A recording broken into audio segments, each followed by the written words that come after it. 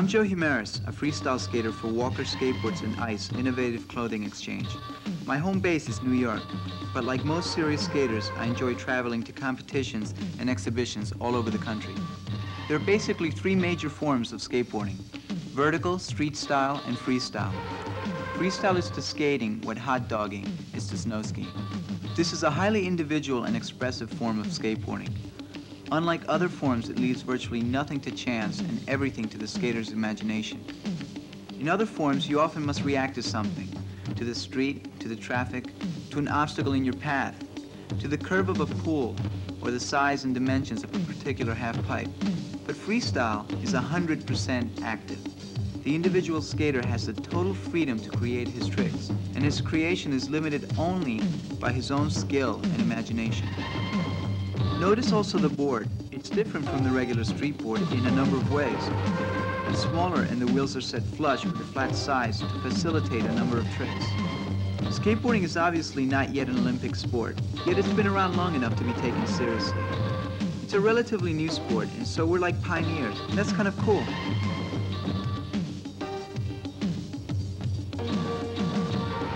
And this is the undisputed world champion. You see how he moves, smoothly, effortlessly, from one complex maneuver to another. Watching how graceful and easy he makes this look, you wouldn't know how extremely difficult most of these tricks are to master.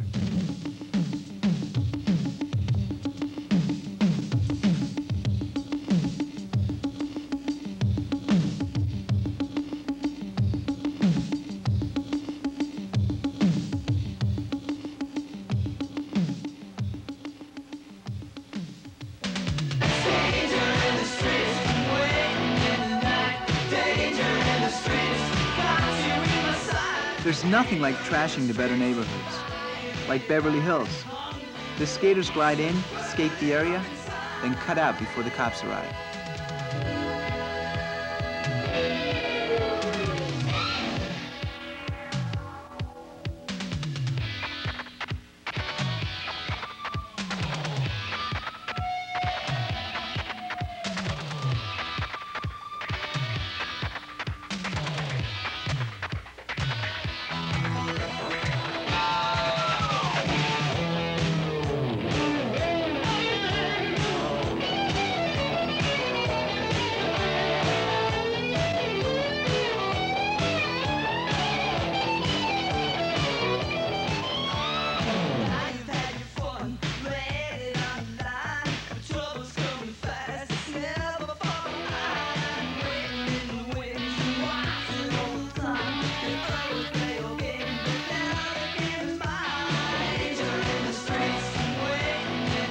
The ramp literally lets you fly.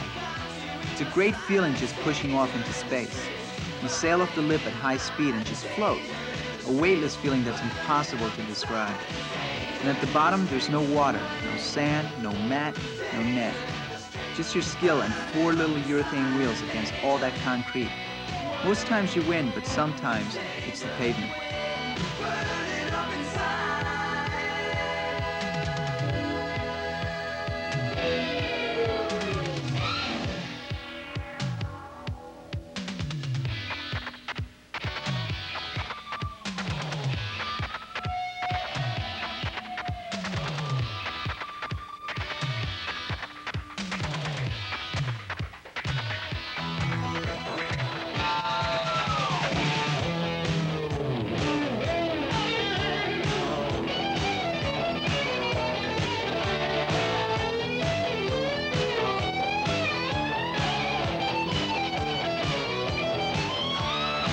The wall is seen as a challenge. The skaters will attempt to defy gravity and conquer the vertical surface.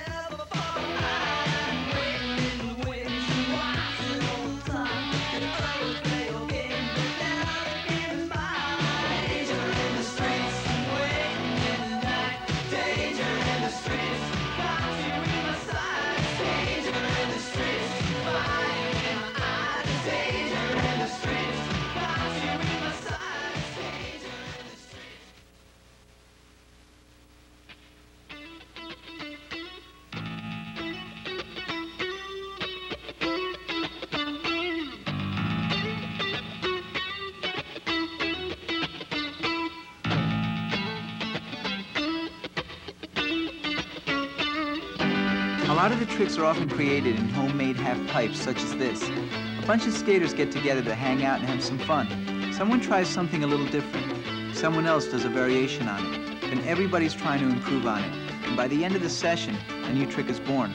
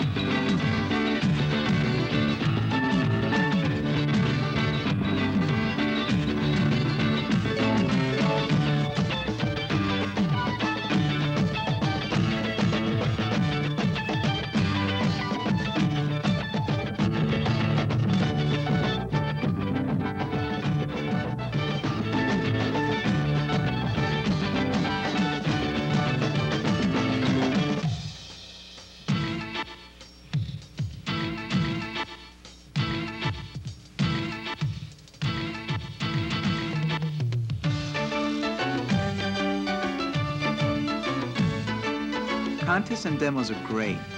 They give a lot of publicity to the sport and give skaters from all over the country an excuse to get together. They'll skate anything: cars, walls, curbs, swimming pools. They'll skate rush hour traffic, deserted parking lots. Or they'll skate off a ramp, garage roof, or off the side of a mountain. Anywhere, anytime. It's a way of life. And all the time they're improving, getting more daring, developing new techniques. What doesn't kill you makes you a better skater.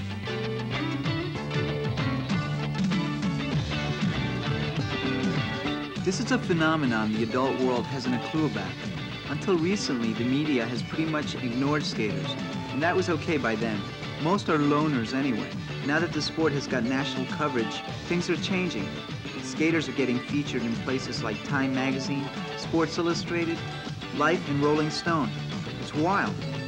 America has discovered skateboarding. Some approve, others don't. But you can't please everybody.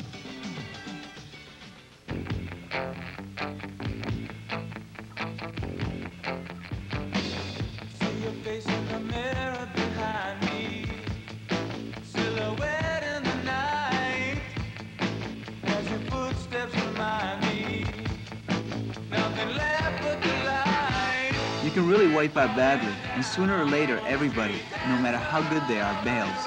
Totally loses it. Some pros say if you don't ever get hurt, you're probably not pushing yourself hard enough. The feeling is that a really conservative skater is not testing himself to the limits. Like they said in the movie, The Right Stuff, you're not pushing the outside of the envelope. The truth is probably somewhere in between. You've got to progress, but at a sane and safe pace. First thing you realize is that sooner or later, you're going to take a fall. So prepare yourself by wearing at least knee pads and a helmet.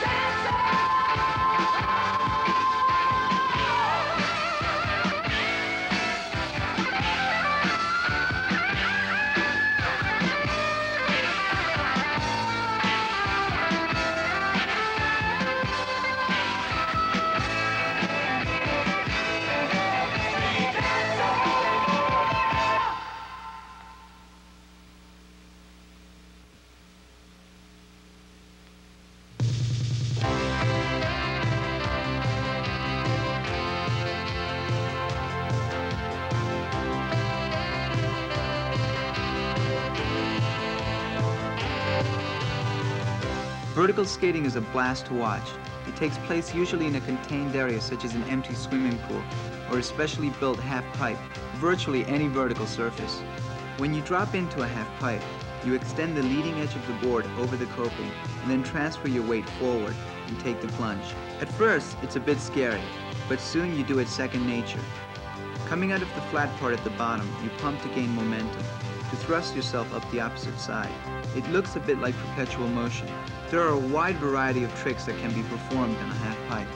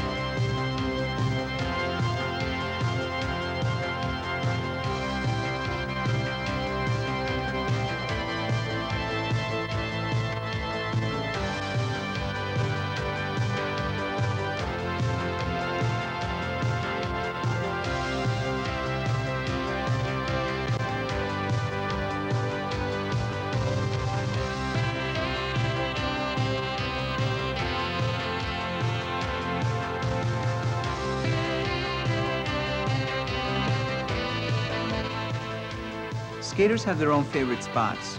This is one of the more famous. It's the semi-legendary Beverly Bowl, a drainage ditch set high in the hills of Beverly Canyon. Unless you know exactly how to get there, it's almost impossible to find. Its varied terrain gives skaters a wide variety of angles to carve and a new set of tricks to perform.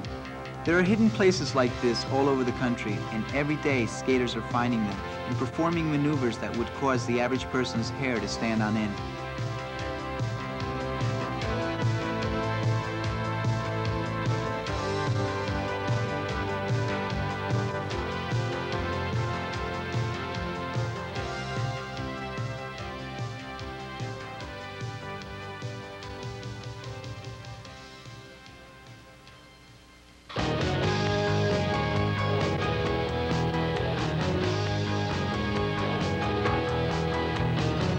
As skaters become more experienced and accomplished, tricks become more complex and require more sophisticated terrain. Skaters grew less willing to compromise on second-rate skating surfaces. They grew reluctant to fight for space in park areas crowded with non-skaters who would often innocently wander in the path of a cruising skater. They needed and deserved and felt they had truly earned a place of their own. Thus was born the skate park, like this one in Del Mar, California. With a variety of bowl-shaped areas, snake runs, and freestyle areas, Del Mar is ideal for the skateboarder. This is where they come to skate and come to party. Here you can see some pretty intense maneuvers. Before long, others may appear in every major city in the country.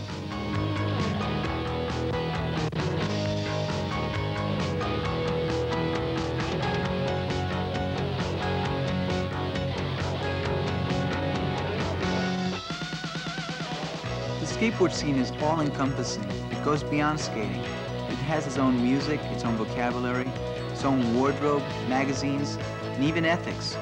It's like a philosophy, it's a lifestyle. It's perhaps the largest unrecognized subculture in the country. And it's growing at a phenomenal rate. I don't think anybody really understands why, but skateboarding is once again a monster hit. And not just America, people don't realize just how big skating is in Europe. Those guys are really good. I would consider Pierre-Andre from France to be among the best freestyle skaters in the world. Some of the West Germans are really hot too, not to mention the Swedes. And with the new breeding grounds will come the next generation of superstars and the next level of super stunts. For the true skater, too much is never enough. He will work his tricks into ever newer, more complex, more dangerous, and more spectacular maneuvers.